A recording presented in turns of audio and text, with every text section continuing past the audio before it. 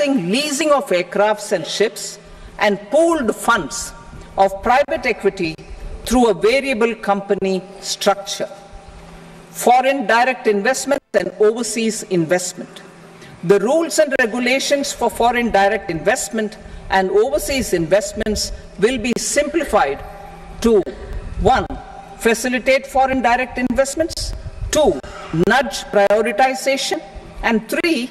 Promote opportunities for using Indian rupee as a currency for overseas investment.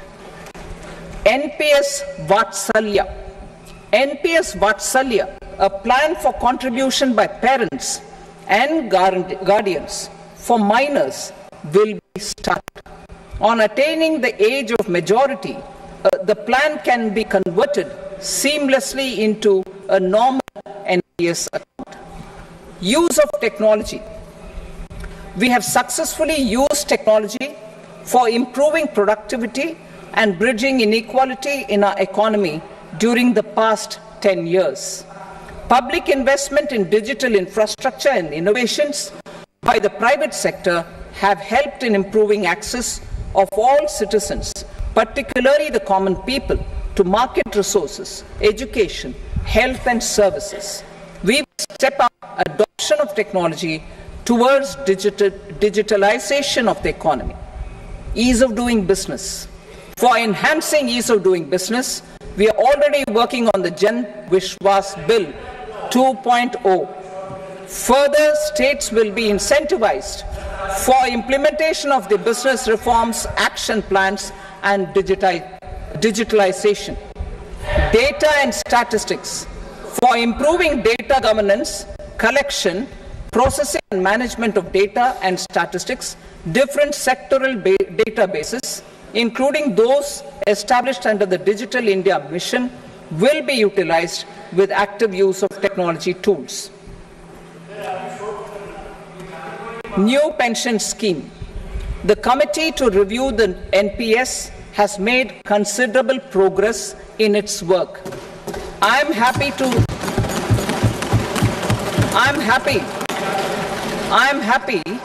that the staff side of the National Council of the Joint Consultative Machinery for Central Government Employees has taken a constructive approach. A solution will be evolved which addresses the relevant issues while maintaining fiscal prudence to protect the common citizens. Budget estimates for 24-25. For the year 24-25, total receipts other than borrowings and the total expenditure are estimated at 32.07 lakh crore rupees and 48.21 lakh crore rupees respectively. The net tax receipts are estimated at 25.83 lakh crore rupees. The fiscal deficit is estimated at 4.9% of the GDP. The gross and the net market borrowings through dated securities during 24-25 are estimated at 14.01 lakh crore rupees and 11.63 lakh crore rupees respectively. Both will be less than that in 23-24. The fiscal consolidation path announced by me in 2021 has served our economy very well, and we aim to reach the deficit below 4.5% next year. The government is committed to staying the course. From 2026-27 onwards, our endeavor will be to keep the fiscal deficit each year such that the central government's debt will be on a declining path as percentage of GDP. I will now move to Part B.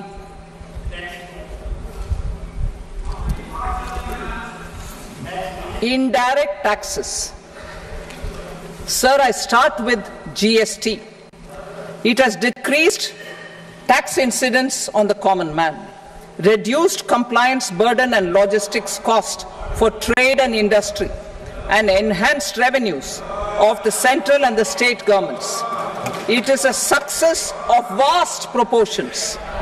To multiply the benefits of GST, we will strive to further simplify and rationalize the tax structure and endeavor to expand it to the remaining sectors. My proposals for customs duties intend to support domestic manufacturing, deepen local value addition, promote export competitiveness, and simplify taxation while keeping the interest of the general public and consumers surmount. In Budget 22-23, we reduced the number of customs duty rates. I propose to undertake a comprehensive review of the rate structure over the next 6 months to rationalize and simplify it for ease of trade, removal of duty inversion, and reduction of disputes. I shall now take up sector-specific customs duty proposals. Medicine and medical equipments. To provide relief to cancer patients, I propose to fully exempt 3 more medicines from customs duties.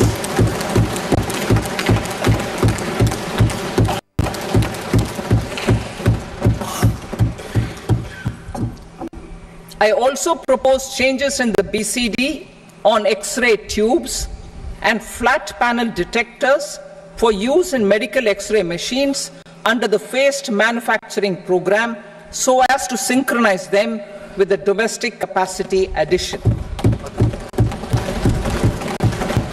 Mobile phone and related parts. With a 3-fold increase in domestic production and almost a 100-fold jump in exports of mobile phones over the last 6 years, the Indian mobile industry has matured. In the interest of consumers, I now propose to reduce the BCD on mobile phone, mobile PCBA, and mobile charger to 15%. Critical minerals. Minerals such as lithium, copper, cobalt, and rare earth elements are critical for sectors like nuclear energy, renewable energy, space, defense, telecommunications, and high-tech electronics. I propose to fully exempt customs duties on 25 critical minerals and reduce BCD on 2 of them. This will provide a major fillip to the processing and refining of such minerals and help secure their availability for these strategic and important sectors. Solar energy. Energy transition is critical in the fight against climate change. To support energy transition, I propose to expand the list of exempted capital goods for use in the manufacture of solar cells and panels in the country. Further, in view of sufficient domestic manufacturing capacity of solar gas, glass, and tinned copper interconnect, I propose not to extend the exemption of custom duties provided to them. Marine products. India's seafood exports in the last financial year touched an all-time high of more than 60,000 crores of rupees. Frozen shrimp accounted for about 2/3 of these exports. To enhance their competitiveness, I propose to reduce BCD on certain broodstock, polychaete worms, shrimp, and fish feed to 5%. I also propose to exempt customs duty on various inputs for manufacture of shrimp and fish feed. Leather and textile. Similarly, to enhance the competitiveness of exports in the leather and textile sectors, I propose to reduce BCD on real down-filling material from duck or goose. I am also making additions to the list of exempted goods for manufacture of leather and textile garments, footwear, and other leather articles for export.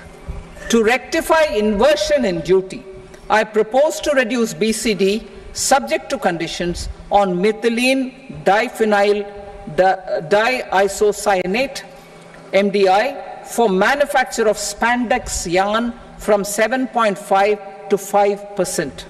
Furthermore, the export duty structure on raw hides, skin, and leather is proposed to be simplified and rationalized. Precious metals. To enhance domestic value addition in gold and precious metal jewelry in the country, I propose to reduce customs duties on gold and silver to 6% and that of platinum to 6.4%. Other metals, steel and copper are important raw materials. To reduce their cost of production, I propose to remove the BCD on ferronickel and blister copper. I am also continuing with nil BCD on ferrous scrap and nickel cathode and concessional BCD of 2.5% on copper scrap. Electronics. To increase value addition in the domestic electronics industry, I propose to remove the BCD subject to conditions on oxygen-free copper for manufacture of resistors. I also propose to exempt certain parts for manufacture of connectors. Chemicals and petrochemicals. To support existing and new capacities in the pipeline, I propose to increase the BCD on ammonium nitrate from 7.5% to 10%. Plastics. PVC flex banners are non-biodegradable and hazardous for environment and health. To curb their imports, I propose to raise the BCD on them from 10 to 25%. Telecommunication equipment. To incentivize domestic manufacturing, I propose to increase the BCD from 10 to 15% on PCBA of specified telecom equipment. Trade facilitation. To promote domestic aviation and boat and ship MRO, I propose to extend the period for export of goods imported for repairs from 6 months to 1 year. I'll read that again. To promote domestic aviation and boat and ship maintenance, repair and operations, I propose to extend